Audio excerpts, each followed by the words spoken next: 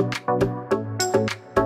viewers, welcome to this lecture on the major parts of a research paper.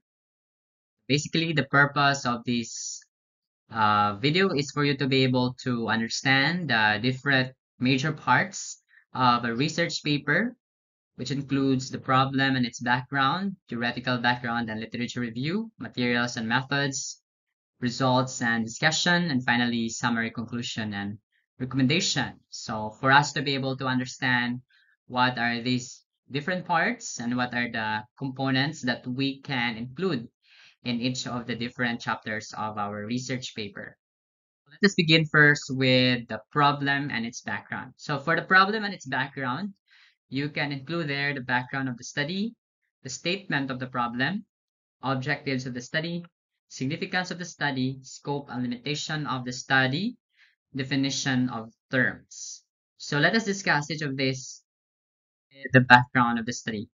So the background of the study should provide an overview of the problem or issue that is to be addressed, including any relevant context or historical background. It should also highlight the significance and the importance of your study and its potential implication for the field that you are studying. And finally, the background of the study should introduce any relevant theoretical frameworks or prior research that informs the study. So a good background study should really include results from previous research, what are the known facts about the topic, and also should include what are the things that are still unknown about the topic and how the researchers want to move the discussion on the topic forward. So that should be found in the background of the study. So a good researcher should read a lot of literature prior to writing the background of the study, because when you read relevant literatures on the topic, you will be able to identify the research gaps as well as what's the development on that field and what are the things that you can still do. And those are the things that you will put in your background of the study. The next part is the statement of the problem. So the statement of the problem should clearly and concisely outline the specific research questions or problems being addressed by the study. It should explain the rationale for the research and why it is important to investigate this problem. So that's why it's called statement of the problem. So additionally, the statement should define any key terms or concepts that are central to the research questions and clarify the scope of the study. So you can begin first with a statement of what is the ideal scenario, what is the actual scenario, and what is the consequence of that scenario. Say, for example, the ideal scenario when it comes to healthcare. So, what should be the best scenario when it comes to healthcare? So, that's the ideal scenario. And secondly, you put in what's the reality about the healthcare. So, what's really happening about the healthcare system? What are the pressing issues, concerns, problems in the reality of the healthcare system? And finally, what are the consequences brought by those realities? So that is a good statement of the problem. And then the objective of the study. So the objective of the study should outline the specific goals or aims of the research. So this objective should be clear, measurable, and achievable, and should directly relate to the research questions or problems that you outline at the statement of the problem. So that is why the objective of the study is really connected to the statement of the problem, because this is where you put your goal in order to address or to move forward in terms of the problem that you just discussed a while ago. So there should be a connection between the statement of the problem as well as the objective of the study. The objective should also be structured in a logical and coherent manner, building on each other to achieve the overall aim of the study.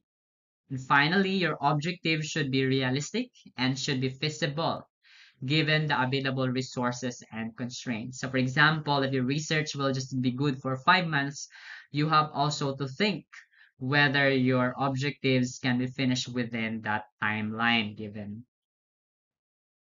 And then we have the significance of the study. So for the significance of the study, you should explain there the potential importance and contribution of the research to the field or relevant stakeholders.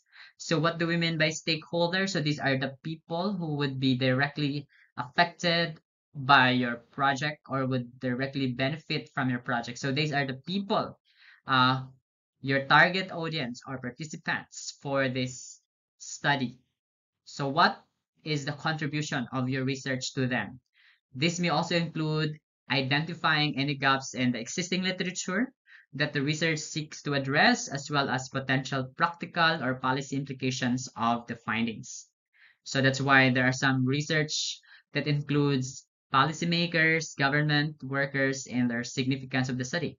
Additionally, the significance should also explain how the study may contribute to the broader societal or scientific goals and highlight the potential benefits of the research to relevant stakeholders or communities. So a good practice is to start first with specific group of people and then you go wider and wider to the greater community in writing the significance of the study. Scope and limitation of the study. So there's also some misconception on what's the difference between the scope and what is the limitation of the study. So basically the scope of the study is just an outline of the specific boundaries or parameters of the research, which could include the population or sample being studied, the geographical or temporal scope, and any specific variables or measures being used. So this should help you to clarify what the study is and what is not being investigated by the study. On the other hand, the limitation of the study should identify any potential weakness or shortcomings of the research, such as sample size limitation, methodological limitations, or data availability issues. So these are the things that could be a potential weakness or shortcomings of the research. So this can help also to contextualize the findings and provide important caveats to rule no, to the interpretation of the results.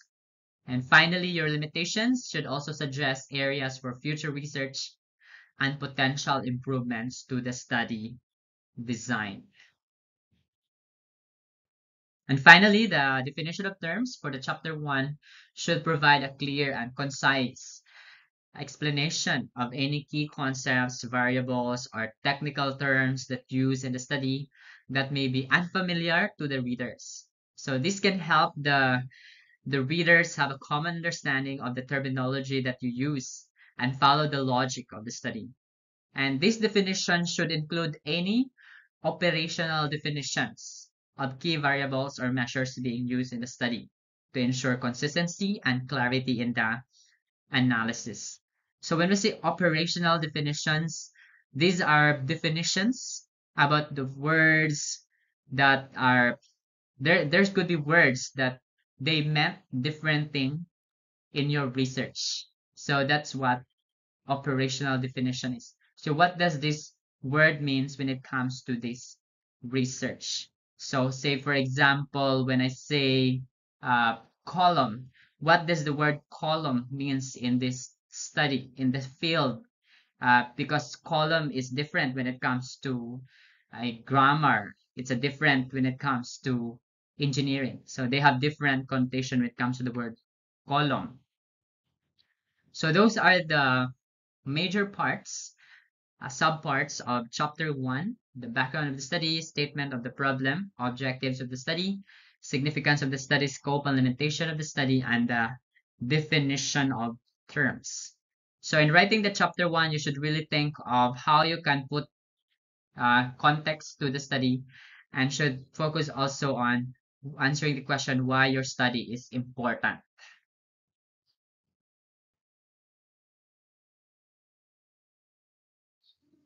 Now we're moving on to chapter 2, or the theoretical background and literature review.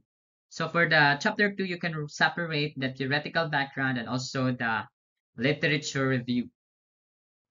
So for the theoretical background, you should provide an overview of the theoretical frameworks, models, or concepts that underpin the study. For example, if it is educational research, what are the theories when it comes to learning that is involved in this research? Or for engineering, what are the theories in engineering that is relevant to this research? For example, if it is it there is an application of a theory of relativity or electromagnetism or what. So you should mention the theoretical background that underpin the study. So this may also include a review of the relevant literature and prior research in the field, as well as discussion of any key theories or hypotheses that inform the research questions or problem that you are investigating. And your theoretical background should also explain how the study will contribute to the advancement of the theoretical understanding of the topic, and also may suggest you should also suggest areas for future research based on the result of this part. On the other hand, that literature review is it aims not to provide a comprehensive and critical overview of the existing research of the on the topic being studied. So this may include a summary of the key findings, methods, and limitations of prior research, as well as any debates or controversies in the field. So the review should also identify any gaps or inconsistencies in the existing literature that the study seeks to address, and explain how the study builds on or contributes to prior research. And finally, your literature review should highlight any methodological or theoretical approaches that is used in the prior research that are relevant to the current study. So it's really important that before we move on to the next part of our research, even in writing chapter one, we're already doing a theoretical background and literature review for us to understand the current state of the study on the topic and how we can move the topic forward.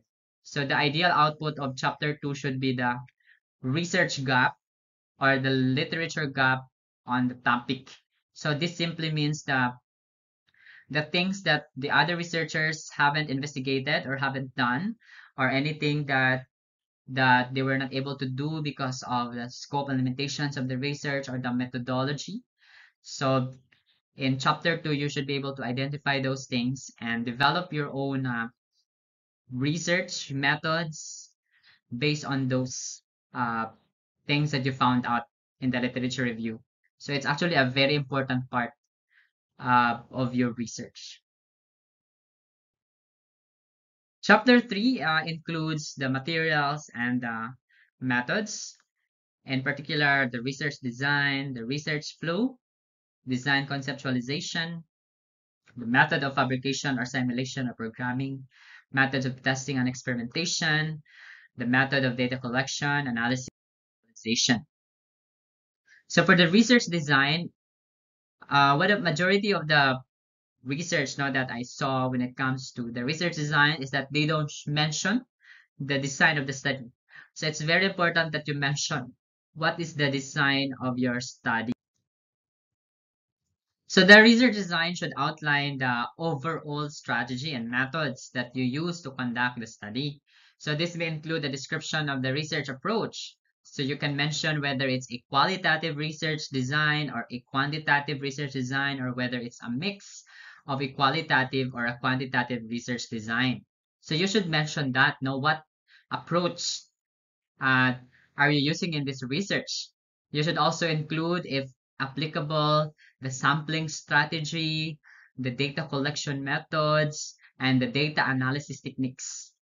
So think of those things in writing the research design, and it should also clearly link the research questions or problems that you are investigating. In order to design a study that could achieve the objectives of the study. And finally, your research design should address any potential sources of bias or limitations of the study, and should also suggest strategies to mitigate these issues as you implement your research. The next part is the research flow. It's referring to the research flow chart. So it's a visual representation of the steps or stages involved in conducting your study. So it should typically begin with defining the research problems and ends with the analysis and interpretation of the data. So this flowchart can help to provide a clear and organized overview of the research processes, including the sequence of tasks involved and any dependencies or feedback loops between the stages of your project. So it should also help to identify any potential bottlenecks or inefficiencies in the research process. And of course, you should be able to use this chart to suggest areas for optimization or improvement. The next part is the design conceptualization. So basically in engineering design, we follow the design conceptualization. So in this part, you just present the process of developing your design. So what are the things that led to your design? So your design conceptualization is a critical step that should ensure that the study is well planned, rigorous, and designed to achieve the objective of the research. The next part is the method of fabrication or simulation or programming. So in this method of fabrication, simulation, and programming, you should specify the techniques and the tools that are used to create a test and analyze the study materials or the interventions that you use. So in the fabrication part, it just refers to the process of you creating the physical objects or materials, while the simulation involves using software to model or simulate the real world processes or the phenomena. And programming involves creating the software or code to automate the process or analyze the data. So you just simply use these methods, present them in your and how you what are the methods that you use or that you what are the procedures involved in the fabrication, simulation, or programming. So the use of these methods will depend on the nature of the study. So there are times that one will not be applicable to you, two or three of them these will not be applicable. So you just have to think which of this is also applicable or what your research is involved with. So you think before using any of this. So, for example, in a study of a new medical device, fabrication may involve designing and creating prototypes of the device, while simulation may involve modeling the device performance in different scenarios. Or in programming, that device may be used to analyze the data collected from testing the device to automate data collection and analysis of the processes. So overall, the choice of the fabrication, simulation, and programming methods should be based on their suitability for the research questions and the resources available for your study. And then we have the method of testing and experimentation. So the method of testing and experimentation here refers to the procedures and protocols used to conduct the study test and or experiments. So this may include defining the study population or sample, selecting appropriate measures or tests, and designing the procedures for administering the test or intervention. So additionally, the method of testing and experimentation may involve strategies for randomization, blinding or controlling potential confounding variables, and also the choice of testing and experimentation methods will depend also on your research question and also your study designs. For example, in a study that involves clinical trial of a new drug, so testing and experimentation may involve randomizing participants to receive the drug or a placebo, measuring the outcomes over a defined period, and then collecting data on the adverse effects. Or in a study of a new teaching method, testing and experimentation may involve comparing outcomes for students who received the new method to those who did not receive it, or to those who received traditional instruction using pre-test or post-test to measure learning outcomes. So overall, the testing and experimentation method should be designed to rigorously test the research questions and minimize the risk of bias or confounding factors. Finally, for the methods of data collection, analysis, and visualization, in chapter 3, this refers to the procedures and tools that are used to collect, to process, and to analyze the data that the study generated. So this may involve selecting the appropriate data collection instruments, no, for the data collection, as well as designing data collection protocols, ethics, which includes ensuring the protection of the rights, confidentiality, anonymity of the participants, and also collecting and storing the data in a manner that ensures accuracy and also confidentiality.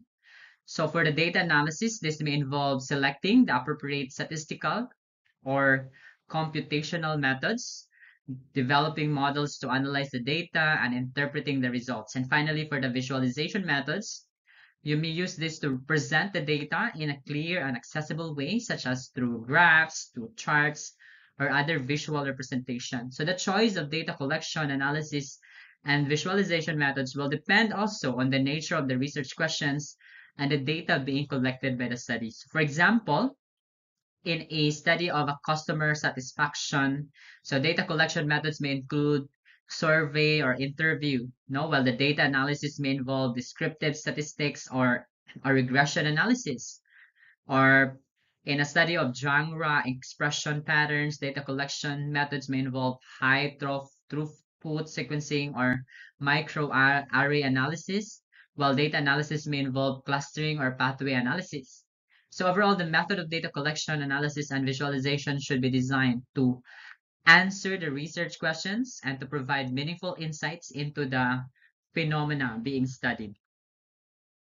So I hope that this discussion on chapter 3, materials and methods, help you in preparing the methods for your research. And then we have results and discussion.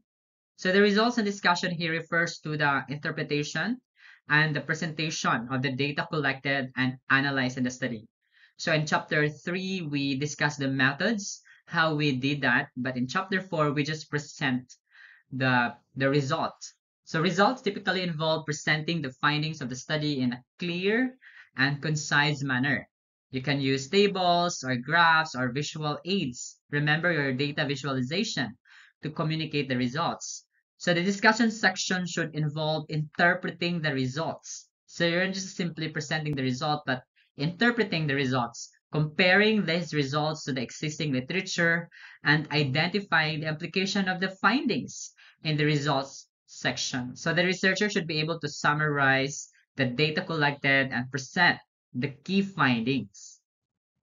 So this may involve presenting the statistical summaries, the descriptive data, or visual representations of the data.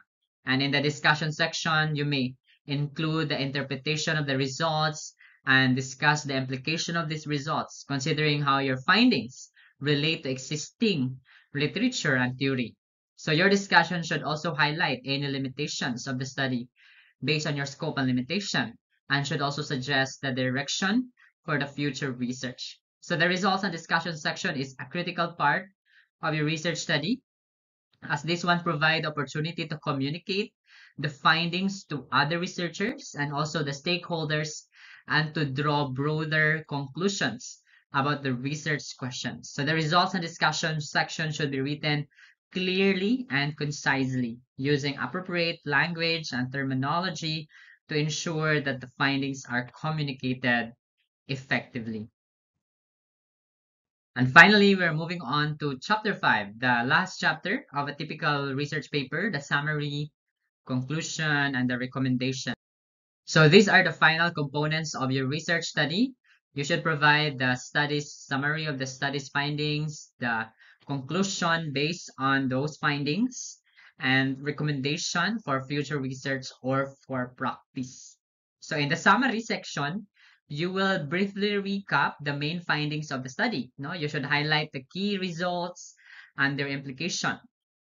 In the conclusion section, you will provide a more detailed discussion of the findings, drawing broader conclusions and discussing their implications for theory, for practice, or even for policy.